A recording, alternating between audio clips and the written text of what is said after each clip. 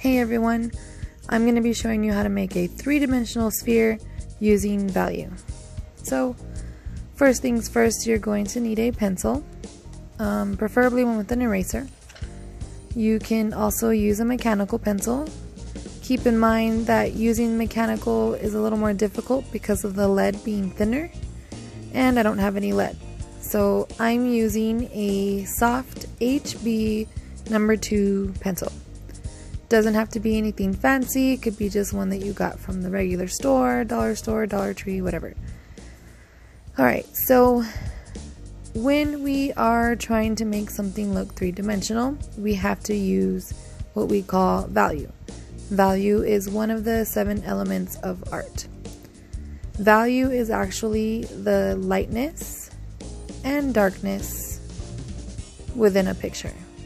So anything that you see that has a shadow is showing you that it has value.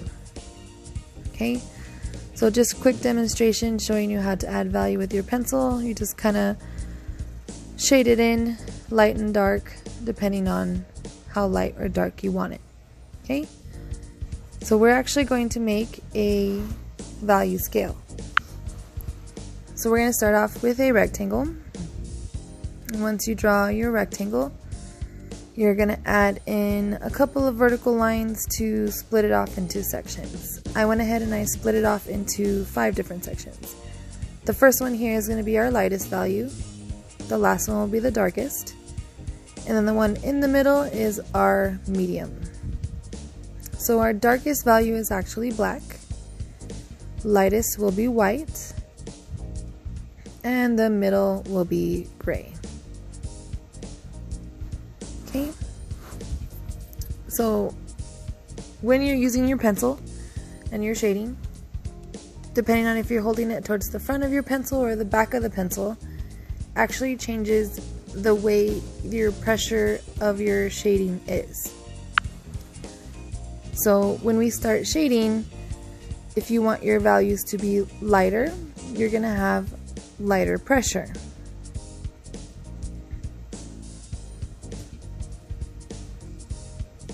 Then of course, if you want your values to be darker, you're going to have harder pressure.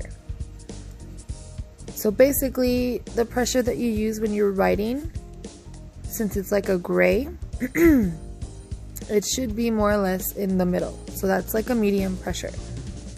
So I'm going to start with my light, not the first one, because it's white. I'm going to start with the second one. So I'm moving my hand towards the back of the pencil, and also notice I'm shading from the very top of my section all the way down to the bottom.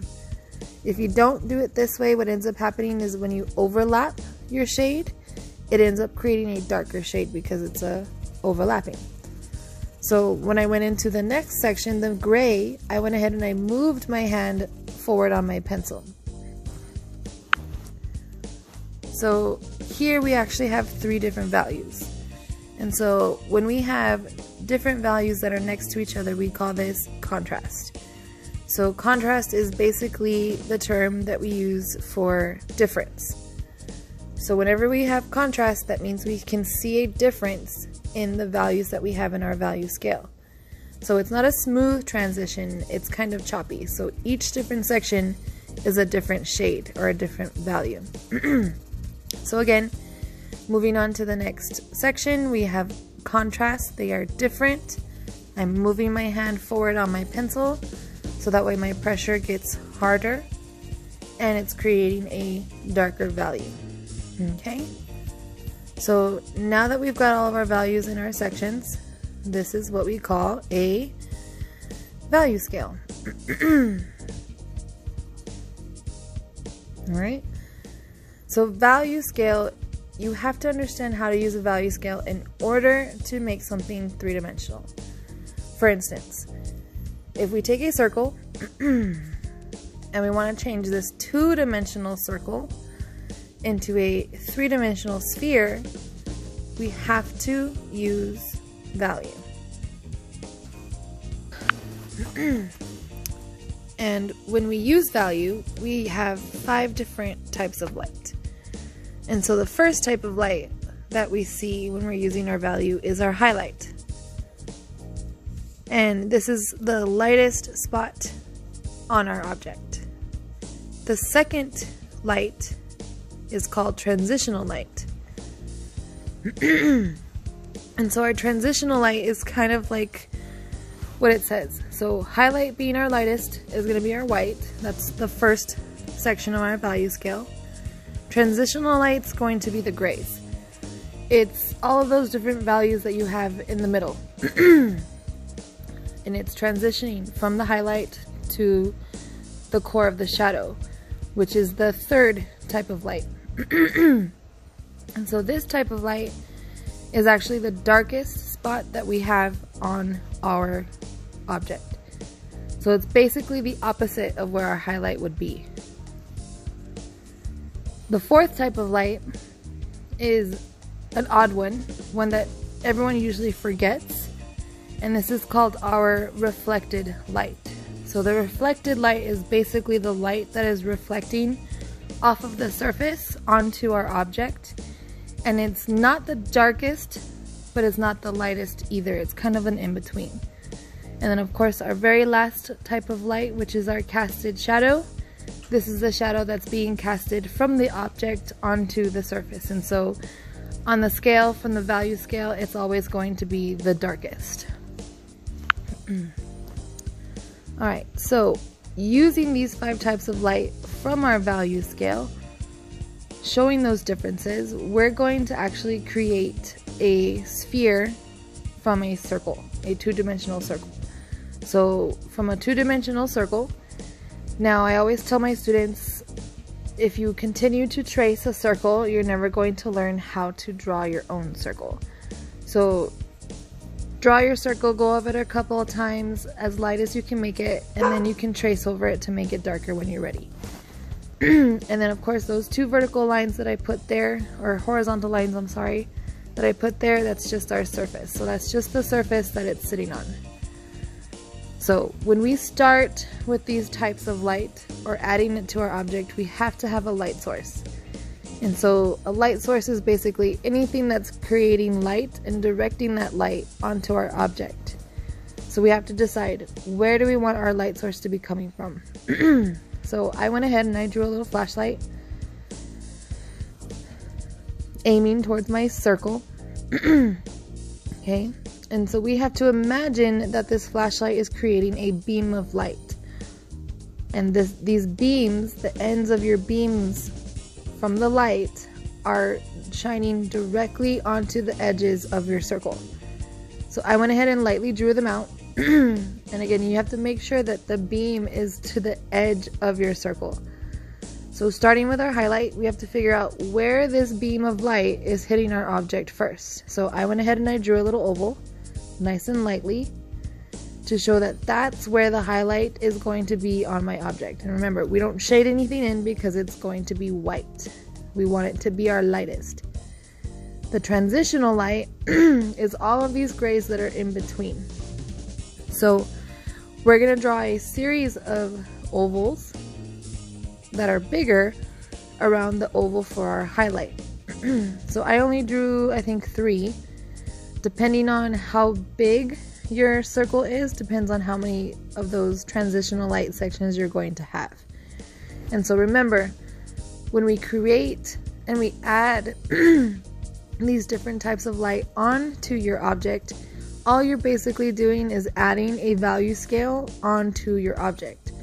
And so since we started off with white, we're going to add a little bit of pressure to the first section of transitional light, then a little bit more.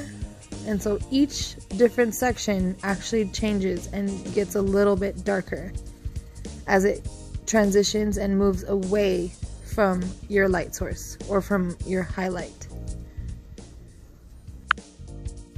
Okay. Alright, so now our core of the shadow. So this is the darkest spot that we have on our object. So this last little section here is going to be the darkest. Remember, it's not the darkest from the value scale. It's just the darkest on your object. So it should not be black. It should be like the darkest gray. And then the reflected light. This one's a little tricky, so we have to remember that the reflected light is not the darkest, not the lightest, not in the middle. It's kind of an in-between. And so in order to do this, we're just going to use our eraser, and it's the light from our light source bouncing off of our surface onto the bottom or onto the back of our object. So using the eraser, we're just gonna erase a tiny little sliver here on the back end or on the bottom of our circle. Remember, you don't want to erase it completely to where it turns white. Okay, we don't want it to be white because white is our highlight. We just want it to be a little bit lighter so that way we can see a bit of a reflection onto the surface of our circle.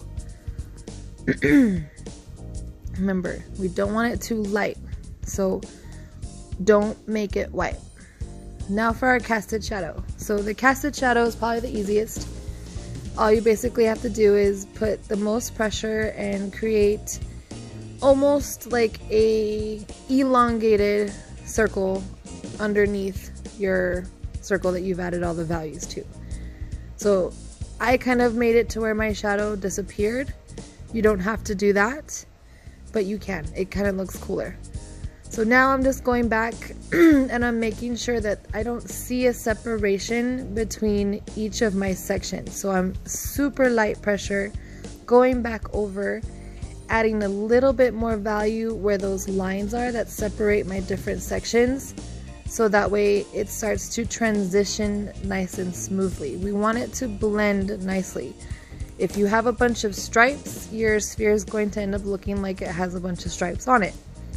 So again, just going back over, smoothing it out, making sure with my pressure that my sections blend nicely. So here I'm just going back and I'm showing you how to apply those 5 types of light without drawing out the sections. And so you can kind of see how it transitions on its own. I use really light pressure throughout the whole thing first, and then I just layer after layer after layer, keep adding values to it until it's the nice dark value that I want it to be. This is probably a little more advanced. If you have more of an understanding and more knowledge of how to create values and how to use values, this is how you would do it. If you're a beginner, this is the first time you've ever applied value to something to make it 3-dimensional, I suggest you go the route from the first one, finding that light source, figuring out where each section is from your value scale, where each type of light is, and then drawing it all out and then adding the values inside of it. Again, this second sphere that I'm creating is just from sight. I just kind of looked at it, and you can kind of see the one that doesn't have all of the sections drawn out looks a little more realistic than the one that does. But again, that's more advanced. So if you're a beginner, make sure you start off with the first sphere, so that way you can get a hang of where those values actually have to go. Because if you don't know where the values go, you're going to have a hard time trying to put those values in there without knowing how it's supposed to transition. Okay, and so now for the casted shadow. This one's a little bit different because my light source isn't so much above my sphere. It's almost like it's in front of it, and so my shadow changes just a little bit. And that's pretty much it. And so you can kind of see I took my video and I'm just zooming in, getting closer to the drawing, to the picture, so that you can actually see how the strokes and like the blending actually works. So like this one, I tend to scribble when I'm adding my values, so you can kind of see how my scribbles kind of like overlap with each other. You can see where they end, you can see where the highlight, they kind of like stand out. But when you notice, as you get farther away from my sphere or away from my values, those lines start to disappear. And the reason why they start to disappear like that is because there's so much less pressure than it needs to be. Okay, that's it. I hope you liked this video. I hope it was educational. I hope you learned something and you'll be able to use it. Like this video, subscribe to my channel, and thanks for watching.